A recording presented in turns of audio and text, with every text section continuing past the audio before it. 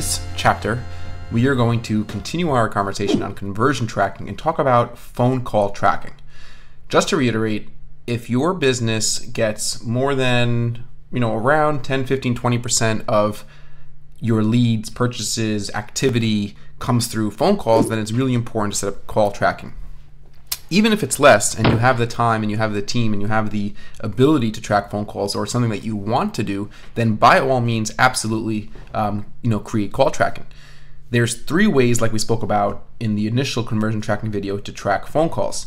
Well, there's really 4, but the main 3 ways are tracking phone calls from ads themselves, whether one way is through a call-only campaign, which we're going to set up in a second. The other way is through a call extension. And the other primary way of tracking phone calls is by creating dynamic number insertion on your website, where if somebody comes to your website through an ad, Google will automatically swap out your number with a Google forwarding number. A lot of businesses don't want to do that because it takes away a little bit of branding if you have a branded phone number. And either way, dynamic number insertion is not something we're going to cover now because it's not one of the primary ways of tracking phone calls. The primary ways of tracking phone calls are call-only campaigns and tracking phone calls through ad extensions. So let's go ahead first and set up a call-only campaign. As its name suggests, a call-only campaign is for that purpose only. People are only able to call you. They run specifically on mobile devices. Call-only campaigns run exclusively on mobile devices, and the headline of the ad turns into your phone number. If somebody clicks the headline of your ad, you get charged for a click, and then the person's smartphone has a dialogue, do you wish to call this number? That is what a call-only campaign essentially does. You still have your display URL, you still have your ad extensions, you still have your lines of text, but the headline becomes your phone number. And you could track calls, and you could track calls from those call-only ads through conversion tracking. And that's something which is automatically set up for you. You don't need to add a tag to your site. It's completely automatic as long as you're using a Google forwarding number. So let's go ahead and set up a call-only campaign.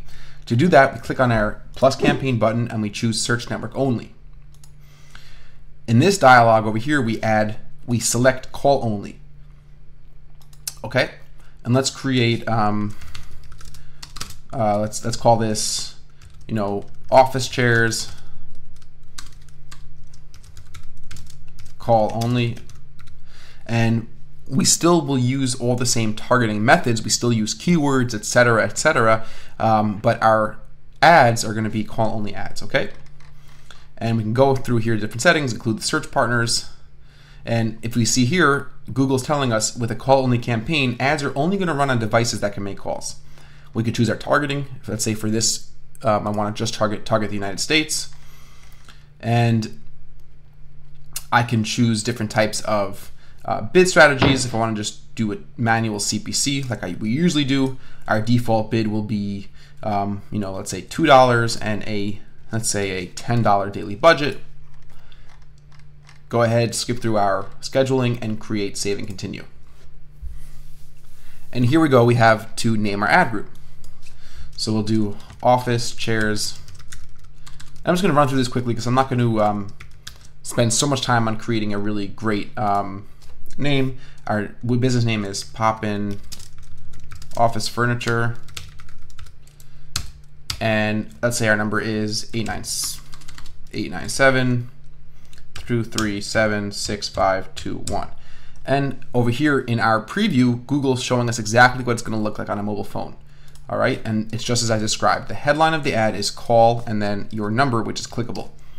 I'll put my number in parentheses, I'll make a space, make it look a little prettier, and there you go. And we can create our description. Office chairs, ready to ship. Call now to place your order. And you can do by phone if it doesn't fit. We can maybe do call now to place your phone order. There you go. And obviously this is not a perfect ad, but you're getting a sense of exactly what this looks like. And the display URL The main thing you want to worry about with the display URL in your call-only campaigns is quality score. So if we're going to be running office chair related keywords, we want to have our quality score functionality in our display URL destination, because that's going to help us get a higher quality score for our keywords. And this is the important thing. Keep this selected, a Google forwarding phone number, and use call reporting. Okay, this is the really important thing. Google's going to swap out this number, or it might show this number at times, but when you call it, it's going to call a different number. And it's going to be routed through Google's forwarding number, and it's going to actually ring on the number that you put up here in the phone number box. And report conversions is, you want to keep that selected, count calls as phone call conversions. And over here, we only have one conversion action available, calls from ads, but we could create new conversion actions and have it labeled separately. But for now, we'll just call it calls from ads, which is fine. And then you have our keyword targeting. So I'm just going to add all these. These are obviously not all the keywords, and most of them are probably not even keywords I want, but the point of this chapter is not to focus on keyword targeting so much. We want to just show you how the call tracking works. We'll go ahead and click Save Ad Group, and we're getting a warning. What is our warning? Invalid phone number for the selected country. URL must start with a scheme. I see, okay.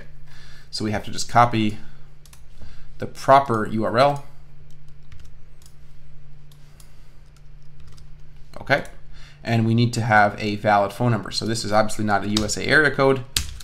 That one is, and we'll click Save. All right, so now that we have our campaign, which is our call-only campaign, I'm going to want to first go ahead and pause that campaign so I don't spend any money. But notice how I was cognizant of adding call-only as a name of the campaign. That's because the icon, which is the magnifying glass, is the same as any search network campaign, and there's no way to easily tell if this is a call-only campaign or not. So I want to just add in call-only over here. You could add a column, campaign subtype, but I don't like doing that because it just makes my columns really crowded. But just to show you what that looks like, we go over to columns, modify columns, attributes, campaign subtype, and click Save.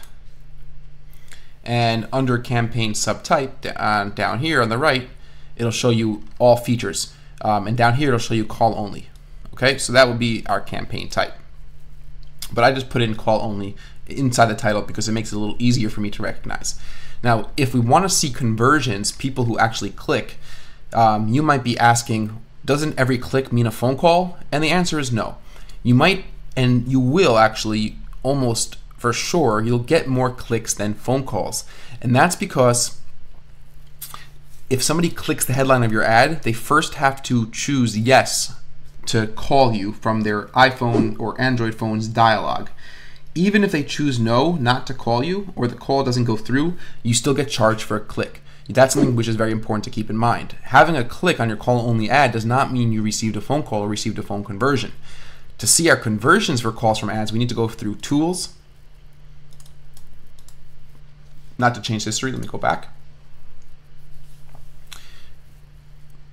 You click on Tools, and then you click on Conversions. And this is the report which is going to show us all our conversions together, including calls from ads. Now, as you see, there is no calls from ads conversion that was added. We have to go ahead and add that conversion. So we hit plus conversion, and we follow through a similar process, but instead of clicking website, we click phone calls. And now we have some options selected, or some options presented to us that we could choose from. So this, what we're doing here is selecting the source of the phone calls that we want to track. So the first option tells us we could track calls from ads using call extensions or call-only ads. This is the option that we're going to want to select. The further options are calling to a phone number on your website. This is what is included with the DNI, the dynamic number insertion, which we're not doing, and clicks on your number on your mobile website. This is if you have a mobile optimized site and your number is clickable, we could track those calls as well. And that's something we spoke about in the first conversion video. These two, the second and third option here, require adding a tag and will not work just with our Google forwarding numbers. So the first option is exactly what we want to select. And we click continue. And once again, we're going to have a whole bunch of options. We'll click a name. So we'll just call it calls from ads because we're just going to be tracking one. We don't know exactly how much it's worth, so we'll click don't assign a value. And this is the other important thing, call length.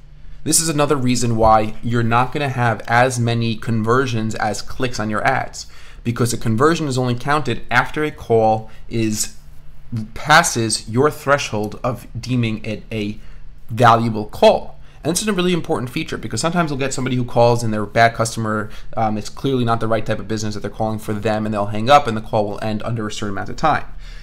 What you're doing here is you're saying, how long should a call last for me to reasonably assume it was a good, valuable phone call that I was happy paying for, that I'm happy that my advertising brought in. Some businesses, some of our clients tell us 3 minutes, some of our clients tell us 30 seconds. It's going to be different for your business. So you have to think about what is an appropriate length of call before it gets counted as a conversion. So let's say we decide it's 2 minutes. So I'll put in 120 seconds and click done. That means if a phone call from an ad lasts less than 120 seconds, or it lasts 1 minute, I still get charged for a click, but I don't show a conversion. No conversion will be recorded under my calls from ads conversion. Let's say we choose unique conversions again. Our conversion window could be 30 days. Our category could be lead, but you might want to change it to something else. We could call it other. And once again, the optimization you leave as is, and you click save and continue. And now you have all our things set up that we need to configure for our conversion tracking to work. And Google gives us an option to now either close this dialog, go to call only ads, or go to call extensions. I'm going to close it for now. And over here we see we now have a new conversion action, calls from ads. Okay. Now the second way of tracking phone calls from ads is through ad extensions. So for example, let's just go to a Google search and type in office furniture for sale. I'm sure we're going to see some call extensions in these ads on desktop. Okay, so let me zoom in. And these first 3 ads, I'm not seeing any call extensions. Let's see if we have any ads on the side of the page that have call extensions.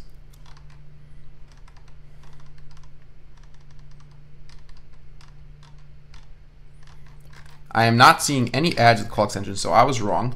Let's try office chairs for sale near me. Let's see if this brings us anything better. Uline, not seeing anything there. And once again, we're looking pretty weak on call extensions here. Here we go. Target. Target's using a call extension, okay? So this is a call extension. We want to make sure that we're doing in our campaign, if we want to track this call, we want to make sure we have Google forwarding numbers enabled for our call extensions. And we also want to make sure our call extensions are enabled. So let's go back to our account dashboard, and we'll go over to our campaigns, and we'll go take a look at our ad extensions. To get to our ad extensions, we have to click on the ad extensions tab. And we can do that from the account view, which is reviewing all campaigns, campaign view, or ad group view. I'm going to go to it from the account view, go to our ad extensions, and I want to go and view our call extensions. And we see we have one call extension created, 211-876-9876. Okay? And it shows us down here which campaigns are using it. So our USA Furniture Desk Chairs campaign is using it. So that's excellent, that's great. But I want to make sure that our Google forwarding number option is enabled. And I'm pretty sure that we did, but let's just go and double check. It can't hurt to be safe. So I'll click on edit. And I'll click once again on edit under the phone number dialog. And I'll make sure that Google forwarding numbers is selected. And now we could go ahead and track, and now these phone calls will be tracked in that same conversion. If I chose my own phone number, then I'll have no conversions being tracked. But if I collect Google forwarding phone number, my phone numbers all right now will be tracked. Click save. Once it's clicked, I can click save. I don't need to do anything else, and now I'm good. The main thing to keep in mind is if we go back to tools and conversions, both of those conversions are going to be tracked inside this conversion action. So if I see 5 conversions here, let's say, in a week from now I have 5 conversions for calls from ads. Some of them might be calls from a call only campaign, and some of them will be calls from our call extensions. And that's why we're going to be able to use segmentation. If we go over to campaigns, we might be able to segment out the campaigns. If I go to click on segmentation, oops, I clicked on product groups. Okay, campaign. I click on segment, conversions, conversion name. And because I have no conversions in this case, we're not going to see any segmentation underneath each campaign. But if we had conversion data, I would see that the Pop-In USA Furniture Desk Chairs campaign had 2 phone call conversions, while my call only campaign might have had 3 phone call conversions. So while under my tools conversions report, all 5 will be lumped together under calls from ads, I'll be able to see which campaign drove those calls, which ad groups within those campaigns, which keywords within those campaigns drove those calls. So that's exactly what you need to know for 99% of the phone call tracking that you're going to do. So keep in mind, through form submissions, through these phone call tracking systems, it's really, really crucial to start getting that information, which keywords, which match types, which variations of keywords, what times of day, what geographic locations, who is converting on your site, and what areas of your account are converting on your site, and how much is it costing you to get those conversions. That's the most important data that you're going to be able to generate for you to optimize campaigns and to see whether or not you're successful. I've seen this hundreds of times. Companies that are not tracking conversions are losing money. They're frustrated and they have no idea whether or not their campaigns are successful, and they ultimately will quit. Our clients that are tracking conversions and our clients that we've helped set up conversion tracking properly are seeing a tremendous amount of success, because they all of a sudden see which keywords are leading to conversions, which keywords are never leading to conversions, but more importantly, how much are they paying to get those conversions? We might see a keyword, or you might see a keyword that is bringing in conversions at $12 a conversion, but you might know that that's too expensive. You might know that $12 a conversion is losing you money. So you got to cut that out and pause that keyword or lower the keyword's max CPC bid. There's a lot of different things that you could do to fix your cost per conversion, or to lower your cost per conversion, or increase your conversions. But if you don't know your conversions, if you don't know which keywords and ads and campaigns and times of day and schedules are leading to those conversions, if you don't know which areas of your account are driving the sales and driving your business and making good use of your advertising dollars, there's no way that you could possibly optimize your campaign like a pro. So set up the call tracking, set up form submission tracking, do whatever you can to make sure that those are in place really, really well. And then make sure you have your converted click column, your cost per converted click, your click conversion rate, your total conversion value, and once again, super important, your conversion value divided by cost, which is your ROI. Make sure these 4 columns here are always open. Make sure you have these columns open for your ad group level, your keyword level, and your campaign level, because these are really, really important columns, and they'll be able to show you exactly what you need to succeed. And they'll show you how your campaigns are doing, and they will give you the first direction which areas of the campaigns you should be optimizing. So that's it for conversion tracking for now. We will cover more advanced features of conversion tracking in some bonus lessons soon to come. And as always, guys, thank you so much for watching, and we will see you very shortly. Cheers for now.